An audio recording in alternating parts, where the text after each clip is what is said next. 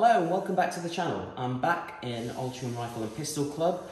Thanks to Don and Mark to allow me back here again. Sorry about the hiatus, I've been busy with life stuff as people normally are. Long and short of it, I'm back and I'm looking at two CO2 pistols today, which is a change from looking at PCP rifles. And both of these I've had for a while and they've been both out for a while. And I thought I'll do something different, a little mini shootout at 10 meters. So over here I've got the Umarex XX-Treme, and over here I've got the Nighthawk. Both are in 177 and both are CO2. So let's just take a closer look at the XX-Treme. So the XX-Treme is modelled on a Beretta 92. This has got some considerable weight. I mean, it's pretty much all metal, the actual pistol itself, apart from the grip, which is a polymer. And we've got a really nice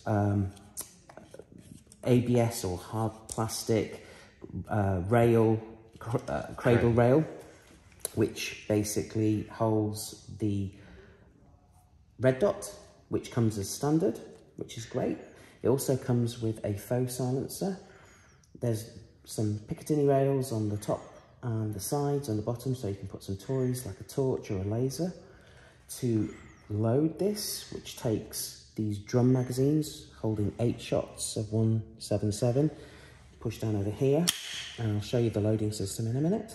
Safety's over here, and the CO2, to load this, you press this over here, and out pops the back, or the side grip on the right hand side, to load the CO2, which we'll do that in a moment, just to show you what that's like. Over to the Nighthawk. Again, this has got some weight to it, not as much as the XX-Treme, but still feels very, very weighty, mainly because of the cradle and also the red dot, the faux silencer. The safety on this one is over this side, which is a press button and push. So at the moment it's in fire mode, but it's unloaded, as I'll show you over here. Again, same mechanism, because they're both not blowback, so they're unloaded. But ultimately, to put it into safe mode, you press that button down and push forward. Now it's in safe, and push that button and push back. This was a bit finicky when I tried it before, there you go. And now it's in fire. So I'll just put it back into safe mode. There we go. Now, this is the bit that had me earlier when I did a take. The magazine went flying out. So to release the magazine, you push down on this part of the trigger guard and out pops this, which houses the CO2. And to house the CO2, which we're going to actually do now, we basically position this little cradle over here, take the CO2 canister, we've got some pel oil, just to put a dab on, protect the seals, and in it goes, and then tighten this up over here like this. I don't know if you can see this, all right, there. And once that is nice and tight, turn this round, and you can just hear it pierce the CO2, and then that's ready to go. So we'll just pop that to one side, and we'll take the pel oil over here, and we'll launch the Nighthawk. Now the Nighthawk is, the XX-Treme is slightly different. It's still got this adjuster over here, but this is the lever over here pierces the CO2. So again, drop of pel oil over there like that, and then over here we'll just drop this in there, push this up like this till it's nice and firm. Almost there, you can feel it going. There we go. And that is ready to pierce, and then there we go. and then on with the grip. And that is ready to go. So both are in safe mode. Both have got these little drum mags ready. So I'm going to do a little mini shootout off, I know we're going to get a lot of skeptics saying this, off a bench, off this bag. And I'm doing this because I want to test the accuracy of both the barrels to eliminate fire error. So we'll start off, I think, with the XX-Treme, okay? So we'll just launch target downrange. Now, as I mentioned,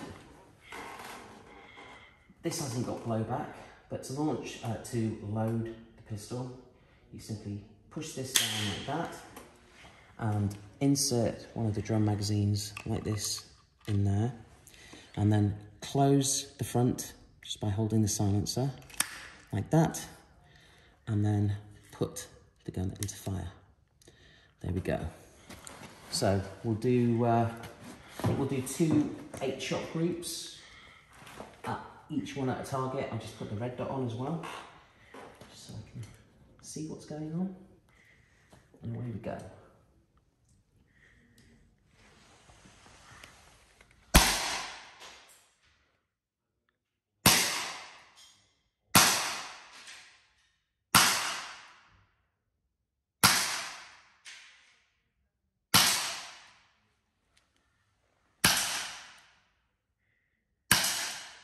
There's the first one. Let's have a look at that. Not too bad. We'll just send another target downrange.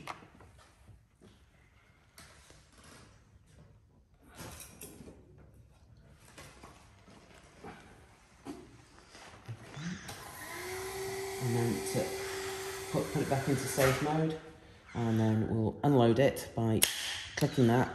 The drum magazine literally wants to come out. It can either come out on the left or the right. And I'll insert another one, and then close it again, put it back into fire mode, and away we go. Let's have a look at what we can do just here. Okay, that's slightly better.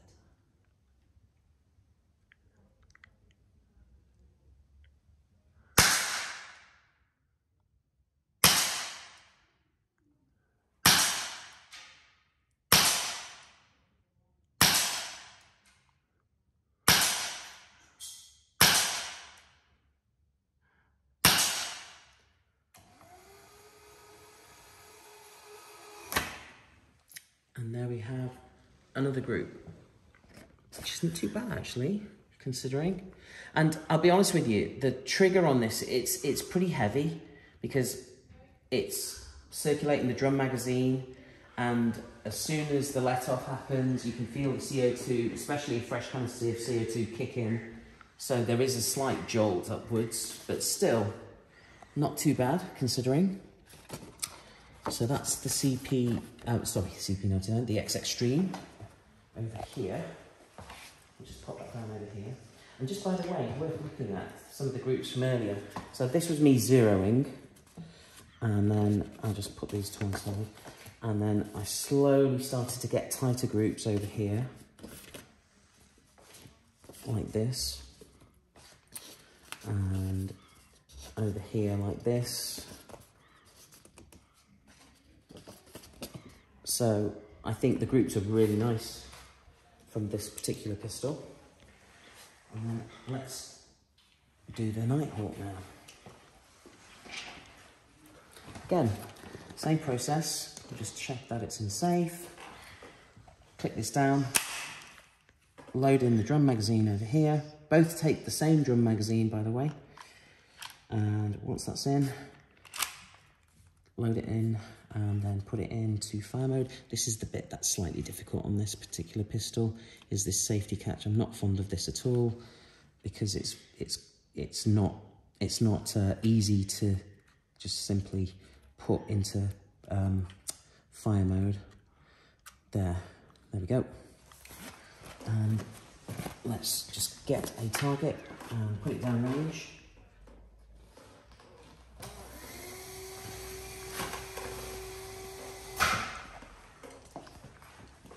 go, first shot of 8. It's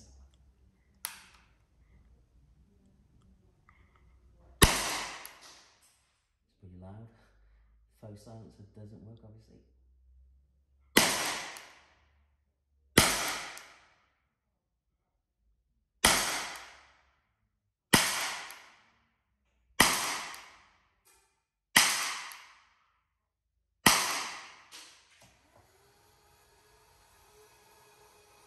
Okay, slightly high. Okay, we'll launch another target down there, and then unload. Actually, we'll just put it safe. And then these magazine drums I found slightly more difficult to get out. Actually, you know, they want to pop out of the XX-Treme, but with the Nighthawk, you have to slip them out with your, push them out with your finger, and then over here, and then we'll just push this back and put it into, there we go, ready to go. Okay, let's see what we can do this time. And each of the triggers, I'm not gonna lie, they are pretty heavy, but once you get used to them, this one's slightly lighter.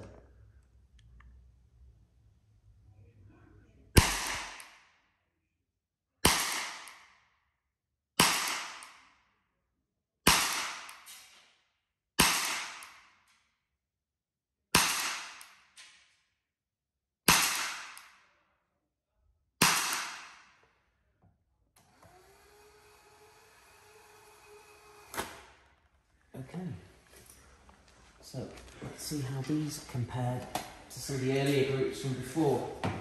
When I was zeroing this, so we started off with that, and then I was moving up slightly, making adjustments, and slowly getting into the black, slowly getting tighter groups over here, and here, and then these are what I've just got now. So, I mean, overall, my opinion of these two, as I mentioned, I've had these two pistols for a while now, and I do enjoy shooting them. I mean, they are fun to shoot. They are ideal plinkers if you want to take them into the back garden and have a tin can alley. They are fantastic for that. And just to show you the accuracy, which is why I was shooting off the bag today, you're getting some really nice groups, considering. And I think obviously because there isn't any blowback here, you don't get any authenticity with both pistols, but at the same time there's a trade-off with the lack of blowback with more accuracy. I mean, I've got a number of different blowback pistols, and I find that when I shoot those, they feel great to shoot, but in terms of accuracy, there is a slight payoff. You're not going to get something like super accurate because obviously you've got either the trigger pull activating or having a reaction with the blowback, and obviously compensating with the blowback to make sure that you're shooting as accurately as you can. But in terms of these two, I like the fact that they are easy to load, and also at the same time they do look over the top.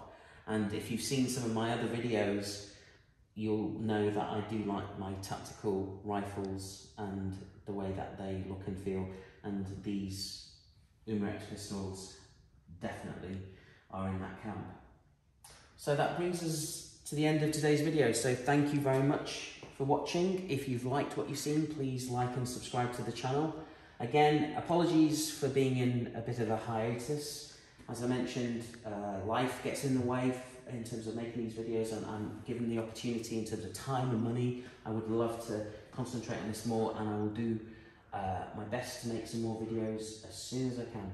But until then, stay safe, all the best, and I will see you very soon. Thank you very much.